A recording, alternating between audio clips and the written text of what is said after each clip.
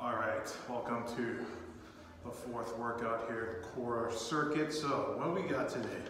We got 4 exercises for you.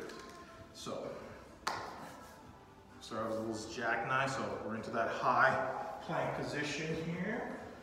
Get these weights out of the way. Hands underneath the shoulders.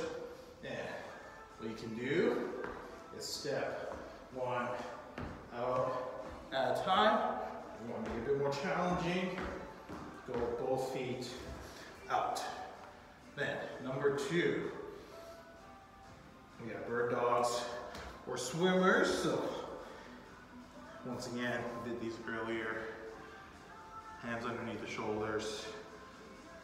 And then going straight back. Once again, we're not lifting up and creating arch in that low back. So you can see it from the side. So we're avoiding lifting that foot up and hand up. What we're trying to do is extend back.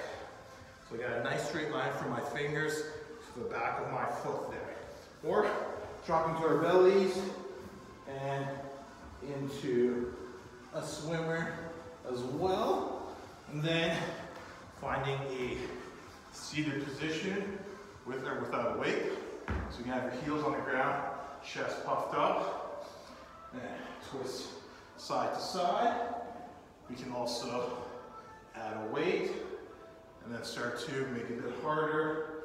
Bring our heels off, and then finally ending off with those legless. So lying down, and we can go 1 at a time or 2 at a time.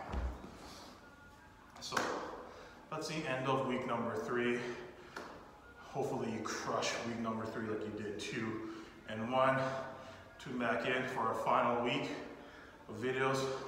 I hope you're enjoying these workouts. Once again, if you have any questions, comments, feedback, please don't hesitate to IM or email me. Otherwise, enjoy the rest of your week, and we'll see you next week.